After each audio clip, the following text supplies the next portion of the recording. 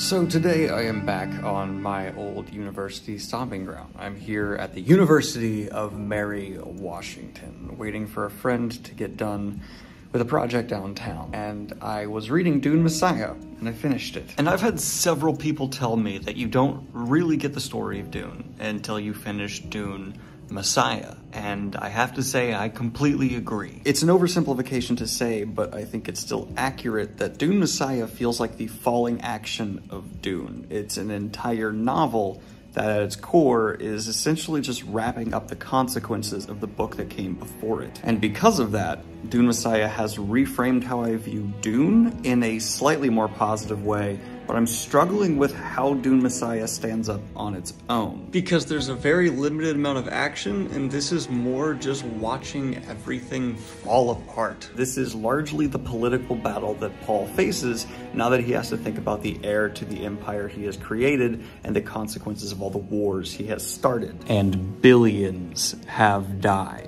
You really can't paint it any other way. Paul is the worst thing to happen to this universe, and that's kind of going to get to my first point. There is no good in Dune. I do not see any side that is in the right here. From the institutions Paul overthrew to the establishment of what he has made, nothing is just or free. It's all just factions moving against each other with their own convoluted agendas. And Dune, in hindsight, feels almost as if it's full of fools. We know that in the real world, very often, people who should not be in power are placed in those positions, and the results are bad or even horrific, and in the worst cases, genocidal.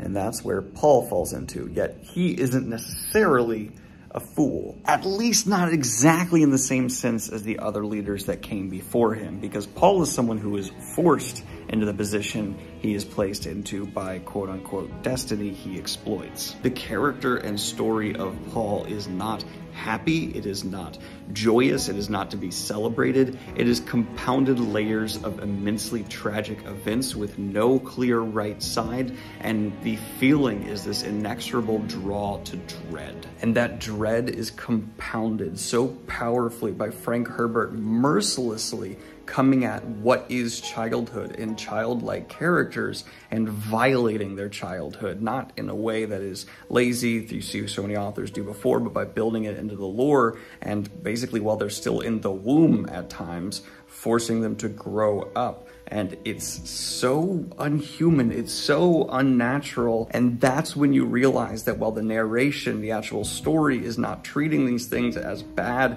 as they are, you, the reader, if you're paying attention, will start seeing that similar lens afflicted over all that is painted before Paul. And to me, that's where the duality of the tragedy yet dislike for Paul comes in, because he is the cornerstone, the crux, the initiator for all of this. And yet, when you're getting to know him, you know it's not his intent, but he's becoming numb. He's becoming just so overwhelmed. He cannot process the numbers, the true horror that is the result of the Muad'Dib, but it is him. And it's this juxtaposition of the human, the man, versus the icon and the myth.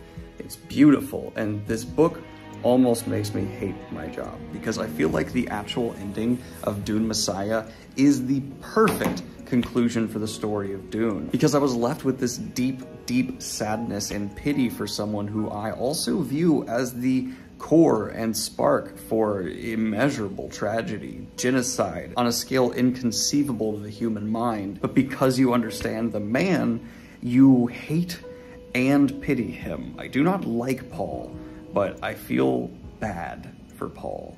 And maybe that's the worst outcome for him. And maybe my favorite choice about all of this coming together is that Paul is hyper aware of all of this through the visions he has. He feels the inexorable pumping of blood through this universe's heart, the just continual flood of death that will come as a result. And in the sea of opportunity his visions provide him, there is no escape.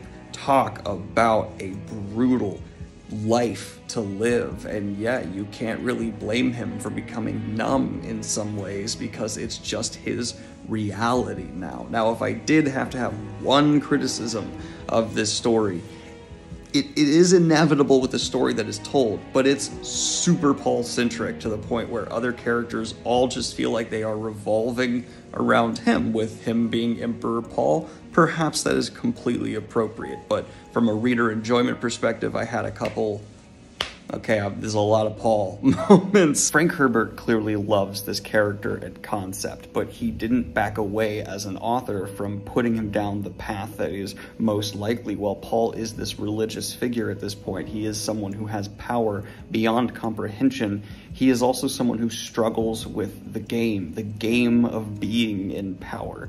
And that's the most enjoyable part of this book. If you are not someone who can enjoy an entire story with very minimal action, you probably won't like Dune Messiah as much as I did here. And if you're someone who doesn't like kind of representative or metaphorical events being extremely cornerstone to the overall development of the plot, and you don't like reading into things and speculating a whole lot, which Dune Messiah really wants you to do, you also could have larger problems here as well. Now, I'm going to get into the actual end here, and that's going to result in some spoilers, but I really don't think this is the kind of book where your enjoyment is ruined by knowing how it ends. So 3, 2, 1, go.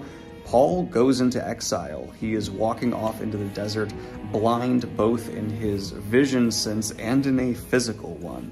He has lost what makes him special and different, and he is now just going off to let whatever happens, happens in the best probably political play he could manage. And that's where the pity comes in. Paul is someone who fought so hard to try and achieve something different than the end result, but his legacy will forever be what Dune Messiah is painting the portrait of. Paul thought his perfect vision would provide him a righteous future, and instead it has ensnared him in a trap that has resulted in him having no future. If that isn't a beautiful execution of literary irony, I do not know what is. Stars bathed in blood, entire civilizations and histories lost, resentment and new rivalries are going to plague the future of this universe forever, and he just must walk away from it because it's the only way he can establish some form of stabilization. And good God, is that not the appropriate ending to Paul's story? So I like Dune Messiah because it's making me as a reader be challenged emotionally and on character judgment ways, where Frank Herbert is doing something especially thematically that I have not seen before. And because of that, Paul is being held in a very different position in my mind. But at the same time, I did not have one fist-pumping, jump-out-of-the-chair moment here. It was just a exercise in sadness. This is one of the saddest stories I have read, and I did not expect that. The reason I really don't like my job is I have to continue the Dune series. If I did not have to, I would not read beyond Dune Messiah, because this is the exact note I personally want this story to end on. And it makes me get the fervor for Dune. It really does. Like, I now appreciate this book structurally that feels like it should have just been the falling action of Dune, but then you really couldn't have gotten into the nuance and the really deep exercising of consequence that Messiah gets into. So I understand why it's pulled out and turned to this whole other thing, but that's going to turn off a lot of readers. But those are just my walking around my old college after finishing Dune Messiah thoughts, and I'd love to know yours in the comments down below. And what should I expect with the next entry in the Dune series? Have a good one, y'all. Peace. And of course, I'd like to record a special shout out to my latest high tier patrons: Maddie Whitehead, Olivia, Aaron Pickering, Rumblebee, and Valafor9. Thank you so much.